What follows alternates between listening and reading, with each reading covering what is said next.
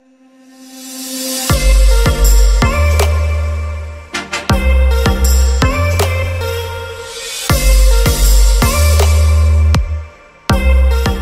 what's up followers? Dave here from CNC3D. So in today's video, we're going to be talking about a really handy feature that's built into our CNC3D Commander software. And that is basically the ability for you to be able to step through a G-code job line by line, and obviously be able to then troubleshoot or check out exactly what your toolpath is doing. So let's just jump straight in and take a look at how you can actually access this feature. So first thing we'll do, we've just got one of our Nighthawk controllers on our test bench here connected up via the USB connection. So we're just going to connect here.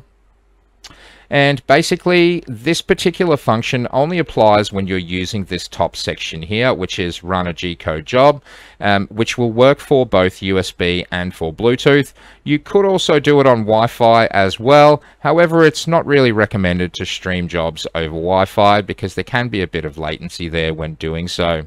So let's just go ahead and load the job here. Now, you always will get this warning within Commander when you are on USB and on a Nighthawk. So we'll just say yes through here. We're going to choose our little 6-shape test job that we use for testing things. And let's just have a quick look at the job first so we can see it's just a whole bunch of random shapes there. And basically it's pretty standard. They just have a little bit of depth to them.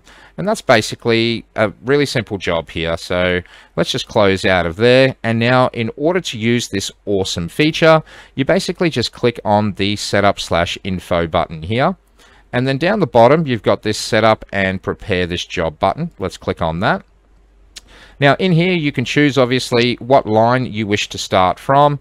You can choose to automatically add a dwell whenever an M3 or an M4 is fired as well too. But down here is where you can choose the difference between this. So by default, the run job as normal option will be selected, or you can choose to step through job line by line. So we're just going to choose that option and click on update. And what you'll notice on the right hand side here now is instead of run job, this actually says step job.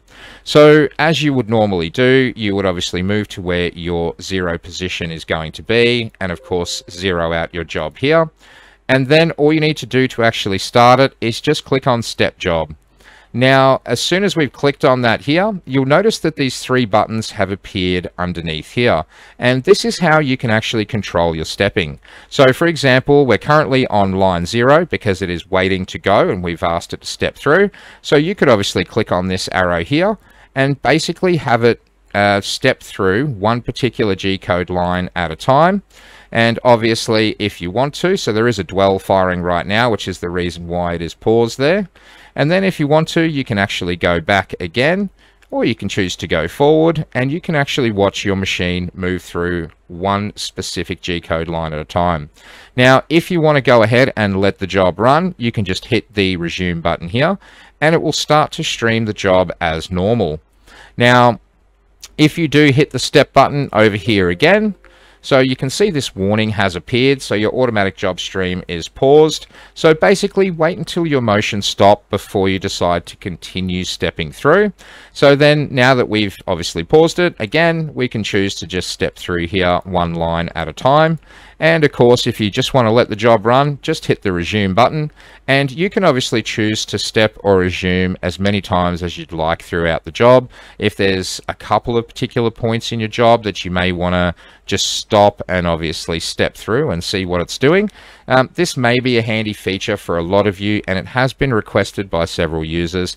So we just thought we'd make this video to show you guys how to use this feature and how to obviously leverage it to the best of its potential. So I hope this video has been helpful for you guys today, and I hope you guys enjoy all the awesome new things that we are putting into Commander as we go.